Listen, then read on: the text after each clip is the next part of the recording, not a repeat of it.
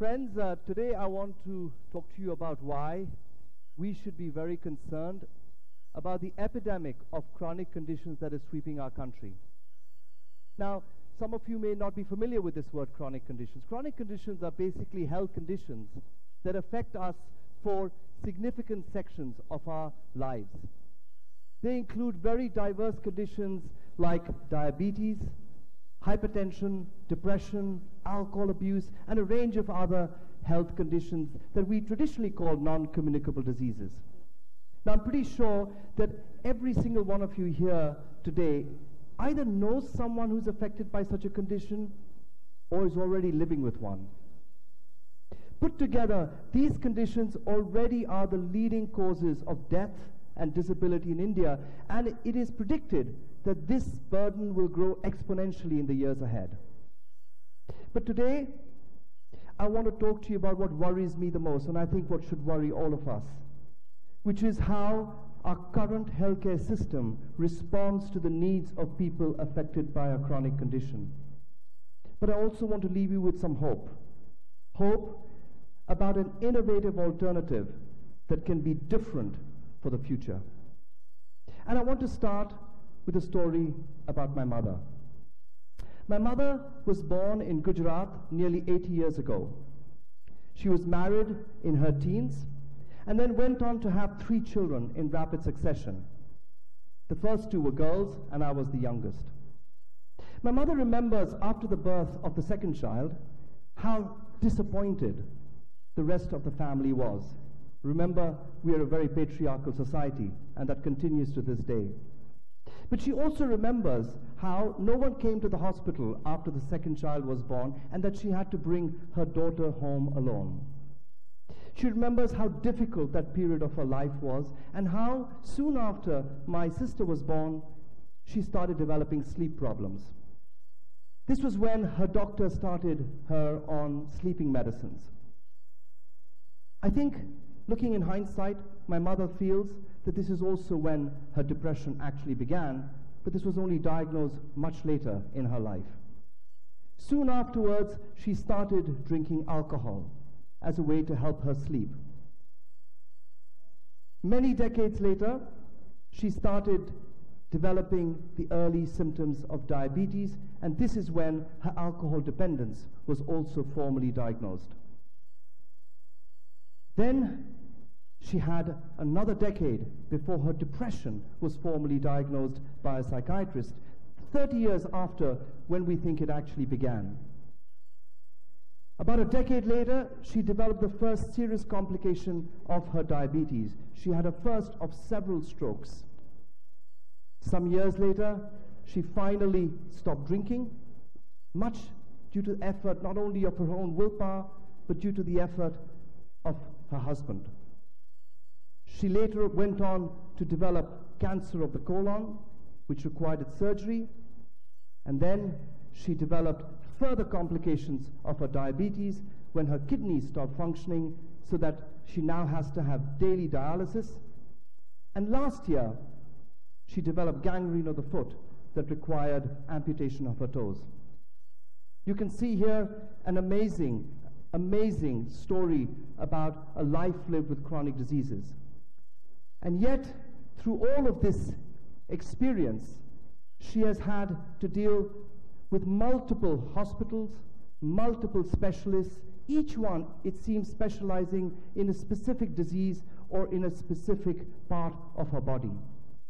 Each time, she's had to go into hospital and spend large amounts of money that have led to my father having to sell assets in order to pay for her health care. And one of the reasons why she has to spend a lot of money is because of the number of medicines that she has been prescribed by various doctors. This is one example of a prescription, and I have counted 24 different medicines that she has received on this one encounter. Yet, while she is miserable, at least she is fortunate to be alive. And I say this because my mother's caretaker once told her that in her village, most people with even just one of the problems that my mother had would have died a long time ago. Because indeed we do live not in one country, but in two Indias. Not just in other respects of our lives, but also in the respect of healthcare. A small section of India experiences this kind of healthcare. Hospitals that could easily double up as five-star hotels. Hospitals that pride themselves as being homes of super specialists. No other part of the world is this word super specialist used than in India. But for the vast majority of India, this is the kind of healthcare they receive. Decrepit health centers that are short of basic amenities and medicines, and where the human resources are demotivated and unskilled. It isn't surprising that the poor start off in the public system but rapidly lose hope, and then they'll go to the private system.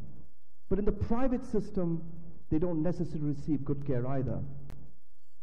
In this particular slide, which was a busy one, a group of researchers looked at the kind of care people received when they went into hospital with a heart attack, and looked at the proportion of people who received a various investigation or a treatment according to how rich they were.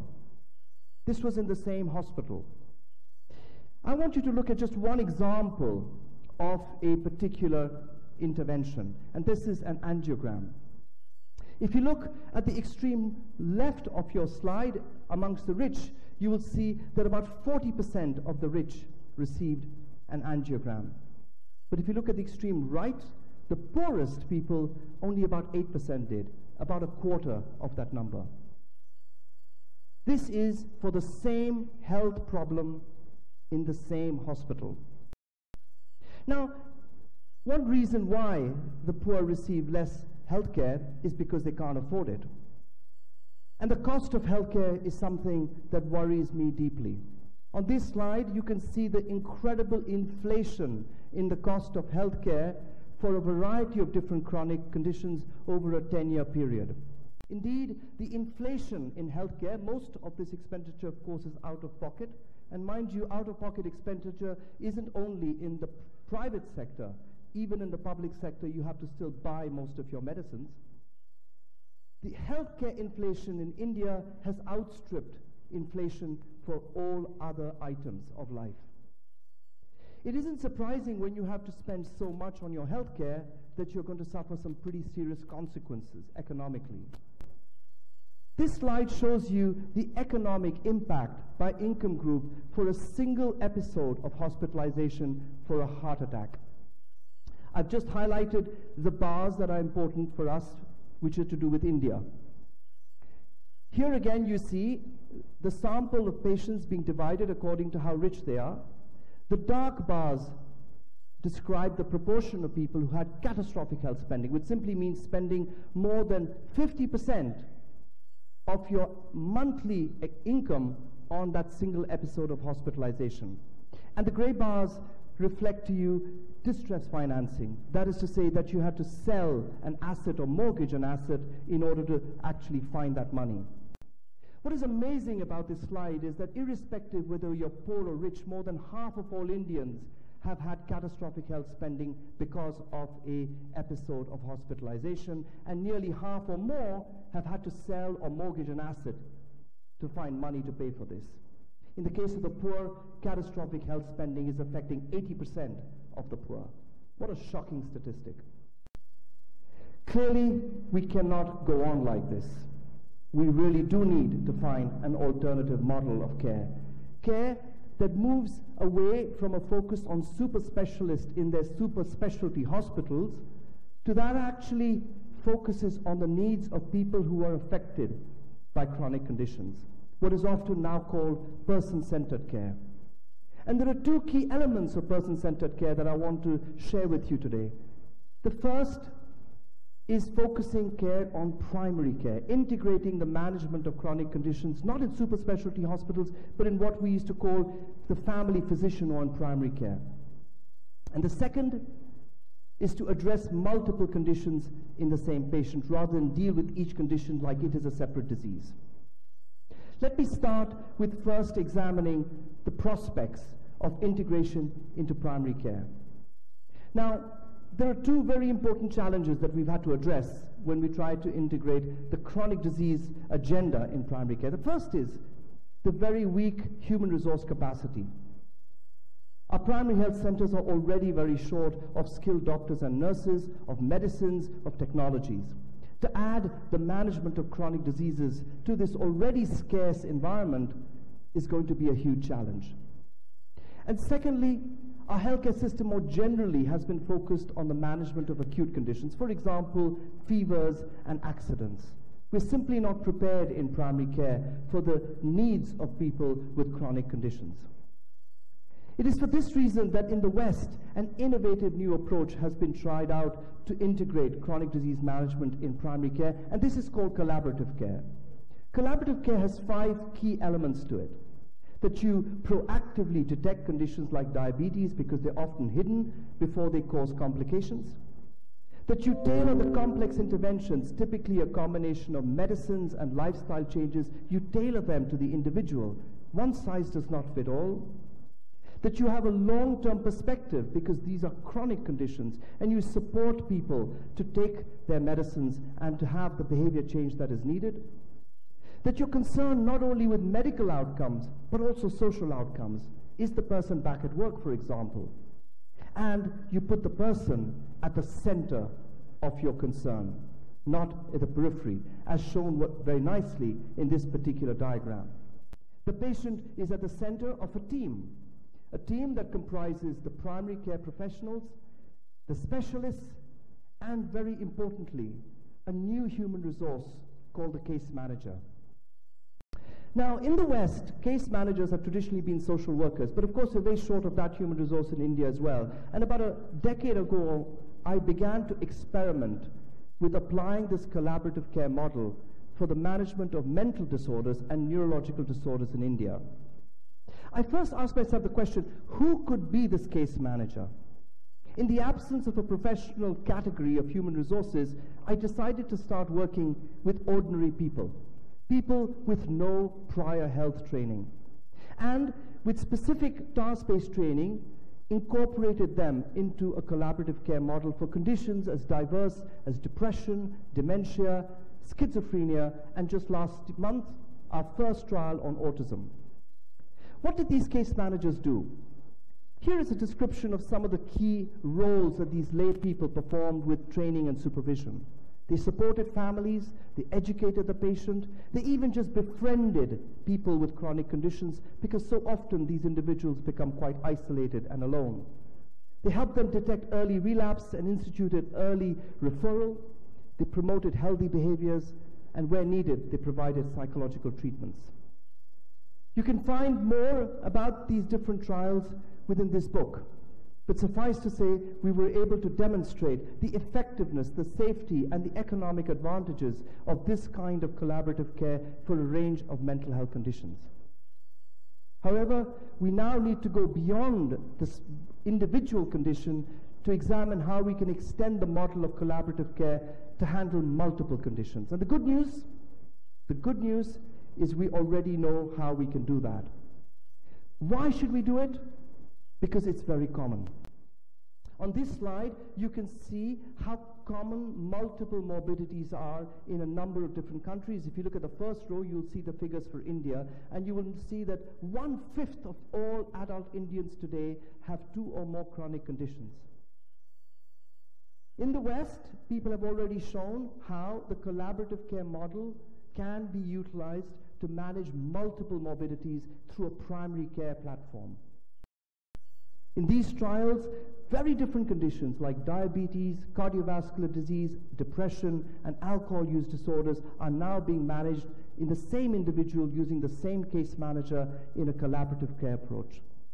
Now, we don't actually have such evidence from India as yet, but we're busy building that evidence.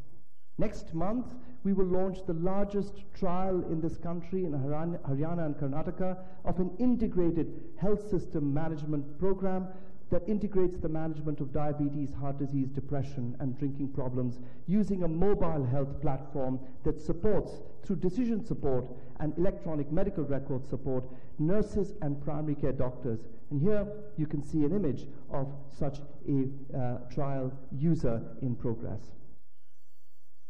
But I want to now end with thinking about the larger ecosystem that individuals with chronic conditions live in. And that is, of course, the family. The family is the primary source of care for all people with chronic conditions.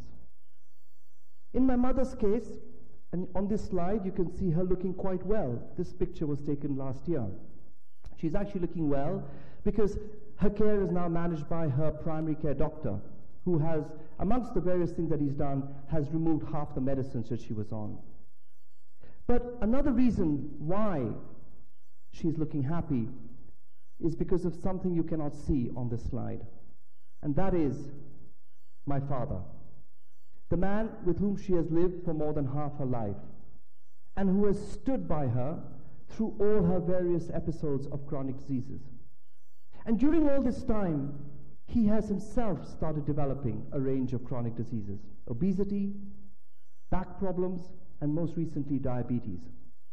What strikes me as amazing is that every time he's taken my mother to see the specialist in the super specialty hospital, not only has that specialist completely ignored my mother's various other health problems other than what their specialty taught them, but they have not once asked my father, how do you cope with this? How is your health? It is this narrow-minded approach to chronic conditions that we need to challenge. One of the things we've been doing in our new center in Delhi is really examining how common are chronic conditions within the same household. That is to say, if I had a chronic condition, how much greater risk is there that somebody else in my household would have that condition? And there's good reasons, of course, for there to be multiple morbidities in a household. We share the same environment, for example, the same diet. There is a stress of caring for someone with a chronic condition. And so we looked at this data set from 3 South Asian cities and found that the increased risk of a chronic condition was 80% greater, clearly showing that there was a clustering of these conditions in the same household. We need to look beyond the individual and into their families. So that if we're going to re-engineer the way we approach chronic diseases, we need to move from the treatment of specific diseases by specialists to integrating the management of these diseases in primary care, to beginning to recognize the nature of multiple morbidities rather than having to refer individuals to multiple doctors, and ultimately to having a community-based model of care for these conditions. Imagine this blue box is a district. At the heart of this is the district hospital where all the specialists are based with all their sophisticated technology and wizardry. These hospitals need to support a group of primary healthcare centers that reach out in the community where you have fully empowered doctors and nurses who in turn work with outreach workers or frontline workers who are directly supporting people in their own homes. This is the model of healthcare we need. A model that we're trying to champion in our center in Delhi, which we call the 4C Center, the Center for the Control of Chronic Conditions, which focuses on 4 principles of care: that it's collaborative, that it's coordinated across sectors, that it is continuing across a person's life, and that it is community-based. I end with this wonderful story that Laura Gilpin tells us. She's one of the champions of person-centered healthcare, and she says she's really explaining why even in the US we've been so deficient in organizing care around people's own needs. And she says what patients want is not rocket science, which is really unfortunate because we're pretty good at rocket science. We're great at rocket science. What we're not good at are the things that are so simple and basic that we often overlook them. Thank you very much.